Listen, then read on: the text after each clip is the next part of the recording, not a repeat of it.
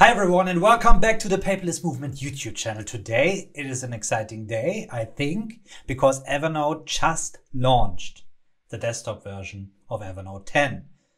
Why I'm excited? I have no idea because I didn't see it yet. But we will check it out together, so let's roll it.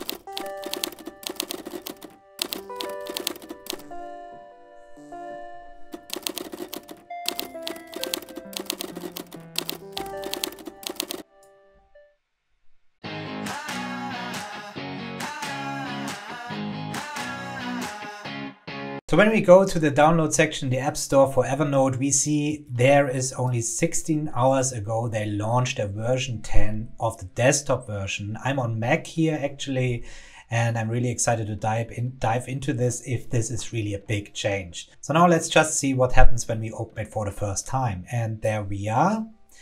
Welcome to your updated Evernote app. We've added new features, updated your editing options, and moved some things around.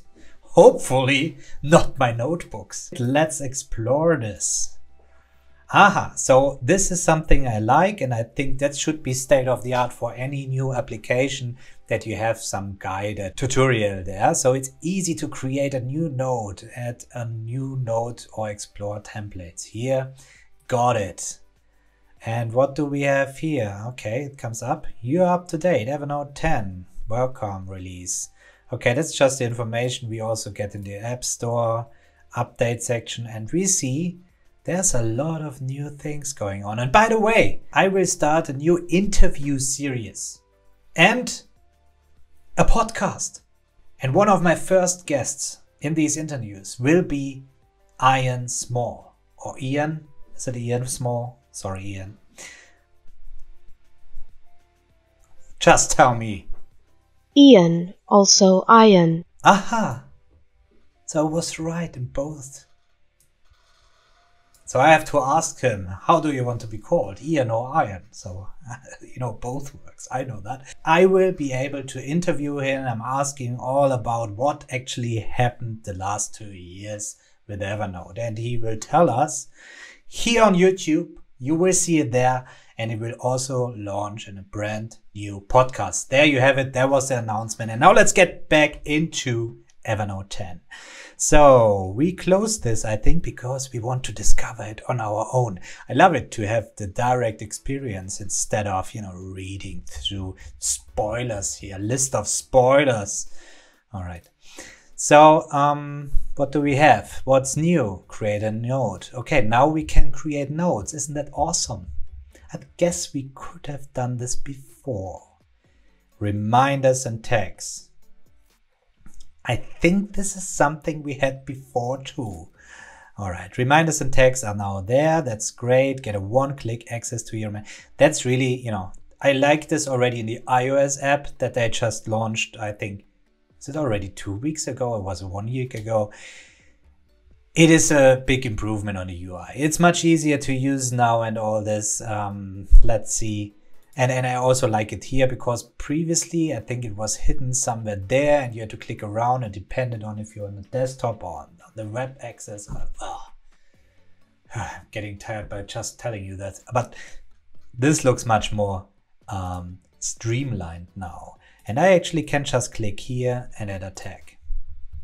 So when I click on my notes, I don't want to go around here, but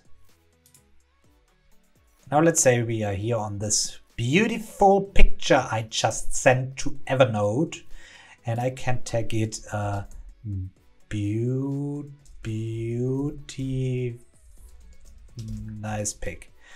All right, so now we tagged it, and that's really easy. And I can filter by tag, and it filters, okay. And it doesn't find the picture that I just tagged with the tag nice pic.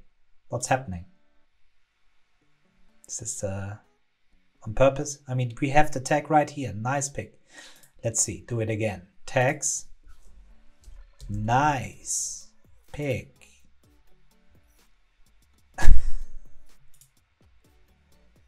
You are gonna be kidding me, right? Okay, let's ignore this for the moment. We will get back to this later. We give it maybe a second to update or synchronize or whatever. And let's go through the tutorial instead. Your editor. Bam. Drag and drop blocks. Oh my god, I can drag and drop blocks now. Something that we had in Notion from day one onwards. And oh no, oh, there was a second page. Why do you indicate there's a second page when there is none? Okay, next, search notes. There was a second page. I want to see the second page. Okay, find what you need faster. Let's try to find a nice pick, shall we? Nice pick. Aha. So it seems it took a bit to index this tag, or how do you want to call it? So I just get rid of this and try it again with this filter here. Nice pick. All right, it works well. So it seems it took just a few seconds, or maybe I had to finish the tutorial in order to make it work. But it works. That's great. So let's see, when I search for untitled note, what else I can find.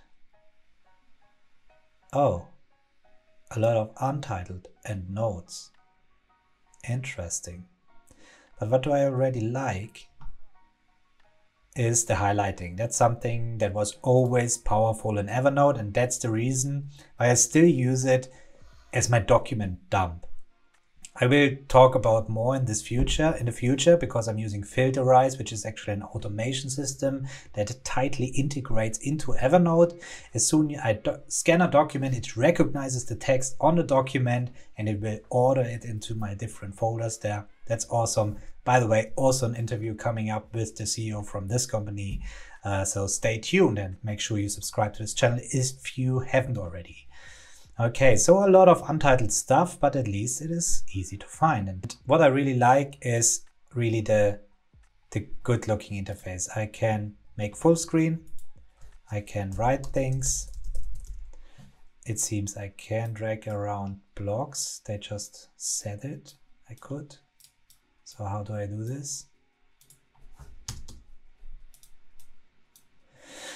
How can I drag around blocks? Maybe we have to make a headline. Okay, there's no slash function there. So it seems I still have to write a headline, select it, then go up here and take a different header. Why don't you just call it headline 1, 2, and 3? Why? Okay, never mind. There we go. And can I drag it around now? No, I can't. I'm sure it's the user. So I guess when you change the font now, it will change now on any app that there where the new versions of Evernote are running. That's nice. This wasn't the case before. We always had to set this in the different apps and so on. This is really the thing Evernote is working on, you know. They try to make it exciting what they publish right now, but it is something that you would expect from a 2020 application. So we have just to keep in mind that there are, it's more than a decade, I think. Around, it's more than a decade, yes, where they really have to, you know, they had a very dated system in the back end that people don't see. They had the different versions on the different devices. Why? Because when they started Evernote, there was no iPad. So this is the reason why it became really dated. And that was the big challenge, to actually get back on track, streamline all the apps, harmonize everything, and give the user an equal experience across all the platforms. And that is really the main goal. Do we have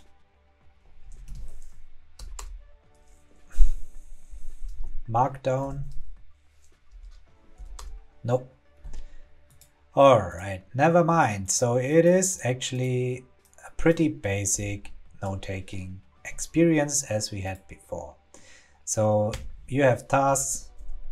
I'm so Notion used now with to-do. So what do I need to do to make a to-do out of this? Make a to-do. Mark this and then do we have a to-do? Mark checkbox. Checkbox. Really? I have to go over there to select checkbox and go back there? Please let me drag this over here to save some space, you know, and don't. So many apps do this. Why do you put everything on one side where I actually have to pick the stuff that I need over here? Okay, we can make sketches. Oh, that's much more fluent as it was before, I have to say. So I already looking forward to test out the iPad version. But still very standard and basic. Nothing totally overexciting. But I don't want to, I don't want to make it small and bad or something like this. It is a big improvement. Now I have here the option to choose my notes. And now I can just move it to other notebooks this way. Here I can easily share it. As I say, it's much more 2020-like now. Let's dive deeper into this. I thank you very much that you tuned in again. If you like what you see there, if you like the video, make sure you subscribe to this channel and that you share this video with your friends and give it a thumbs up. And I'll catch you up next time.